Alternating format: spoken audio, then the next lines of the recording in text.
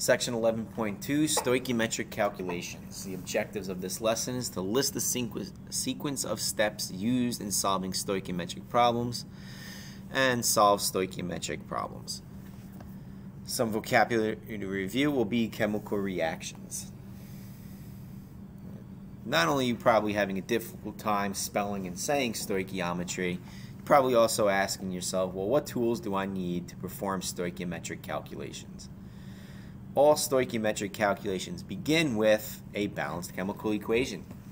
Mole ratios based on the balanced chemical equation are needed, as well as mole-to-mole conversions. The vigorous reaction between potassium and water, shown below. In this equation, the balanced chemical equation is that you need 2 potassiums for every 2 waters, and you produce 2 potassium hydroxides for every 1 hydrogen molecule. Right. You might ask yourself, right, how much hydrogen is produced if only 0.04 moles of potassium is used.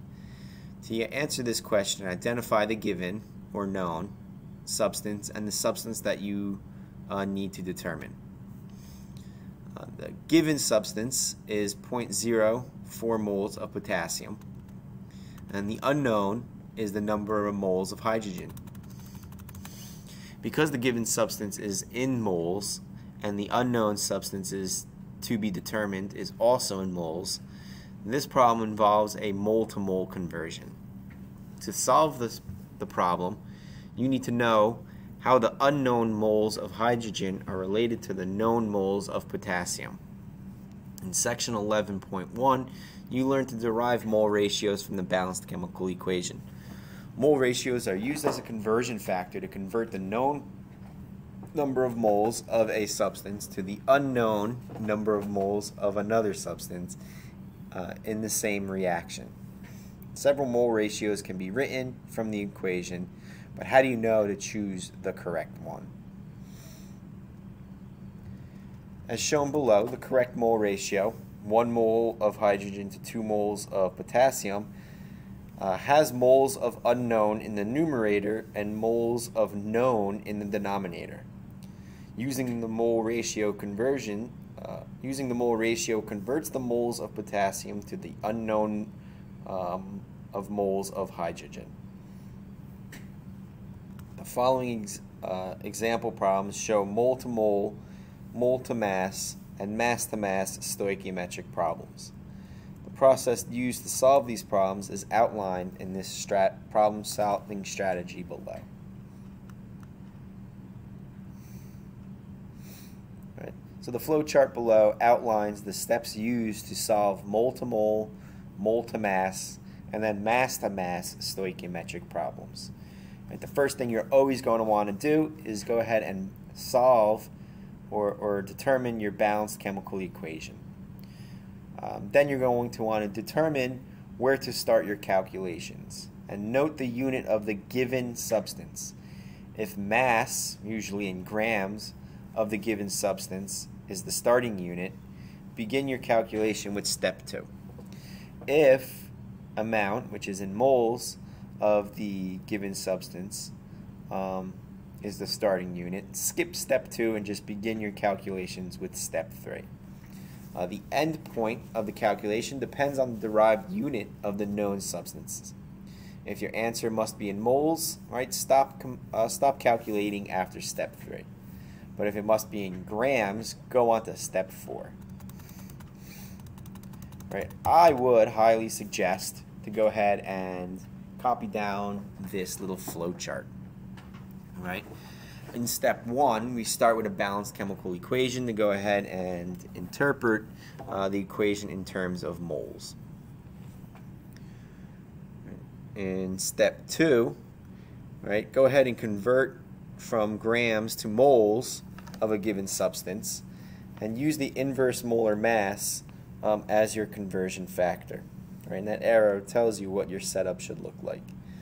And step 3, convert from moles of the given substance to the moles of your unknown substance. So you're going to be using that mole ratio you get from your balanced chemical equation.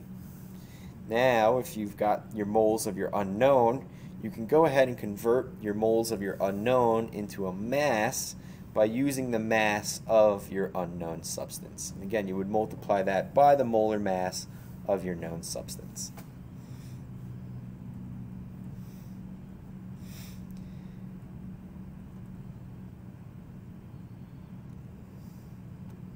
Let's look at example problem 11.2, a mole-to-mole stoichiometry problem. One disadvantage of burning propane is that carbon dioxide is one of the products. The released carbon dioxide increases the concentration of carbon dioxide in the atmosphere. How many moles of carbon dioxide is produced when 10 moles of propane is burned in excess oxygen in your gas grill? So let's go ahead and analyze the problem. You're given moles of the reactant, which are propane. You must find the moles of the product, CO2. First, write down the balanced chemical equation, then convert from moles of propane to moles of carbon dioxide. The correct mole ratio has moles of unknown substance in the numerator and the moles of your known substance in the denominator. So we know how many moles of propane we're dealing with, but we don't know exactly how many moles of carbon dioxide are produced. So looking at the balanced chemical equation for the combustion of propane, we can see that it is 3 moles of propane for 3 moles of carbon dioxide for every mole of propane. So we're going to use that conversion factor and multiply that against the moles of propane, which are 10 in this case. And since it's a 3-to-1 ratio, we would be producing 30 moles of carbon dioxide as a product.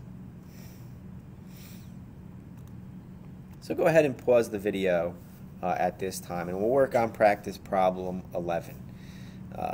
Methane and sulfur react to produce carbon disulfide. Go ahead and balance the equation.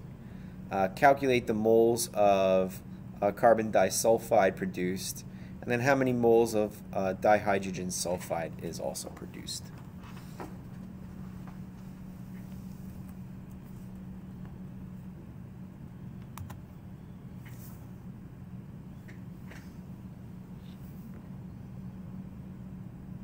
Here are your answers to 11A, B, and C.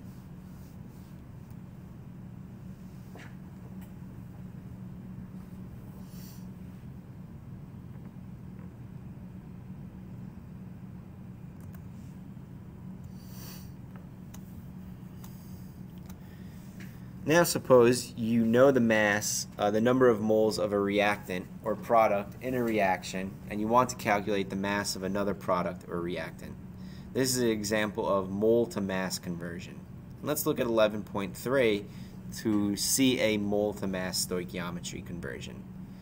Determine the mass of sodium chloride, commonly called table salt, produced when 1.25 moles of chlorine gas reacts vigorously with excess sodium. You are given the moles of the reactant, chlorine gas, and must determine the mass of the product, sodium chloride. You must convert from moles of chlorine gas to moles of sodium chloride using the mole ratio from the equation. Then you need to convert moles of sodium chloride to grams of sodium chloride using the molar mass as the conversion factor. What we do know is how many moles of chlorine we start with, but what we don't know is how many what is the mass of sodium chloride produced. So if we look at the balanced chemical equation, it's 2 moles of sodium for every 1 mole of chlorine for every 2 moles of sodium chloride produced. But again, sodium in this case is in excess. So we need to go ahead and have the moles. The mole ratio should be the moles of chlorine, which is our known, in the denominator, and then the moles of sodium chloride in the numerator. Take that mole ratio and multiply it against our given amount of moles, and you should determine that you have 2.50 moles of sodium chloride produced. But we need to know, right, what is the mass of that. So we take that 2.50 moles of sodium chloride and multiply it against the molar mass, in which we produce 146 grams of sodium chloride. Right. At this point, go ahead and pause the video and try practice problem number 13.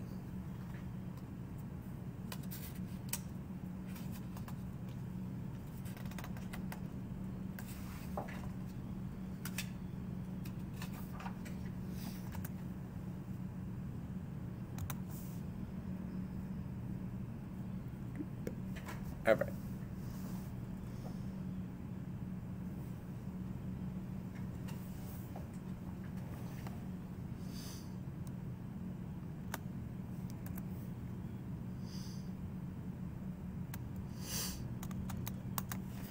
If you were preparing to carry out a chemical reaction in the laboratory, you would need to know how much of each reactant to use in order to produce the mass of product you required.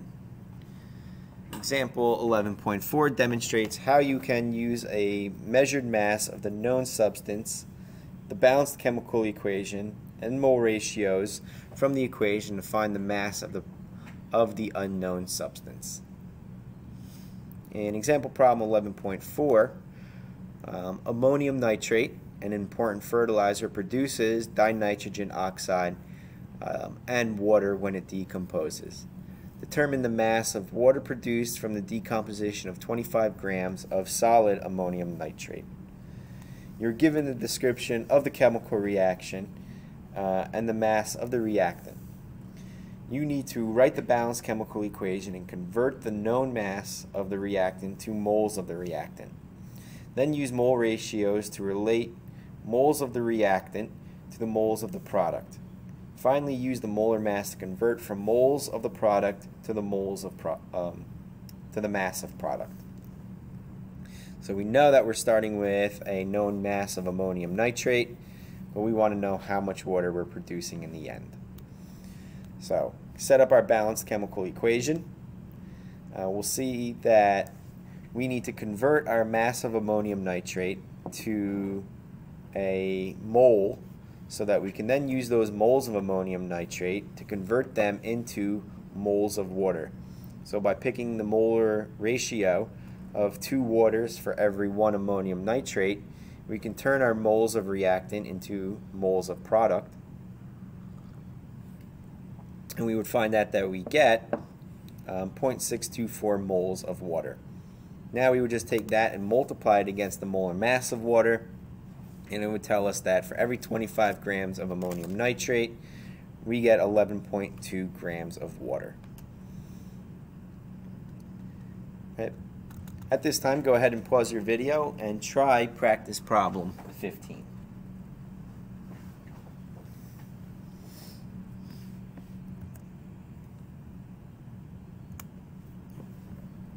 Here are your answers to practice problem 15.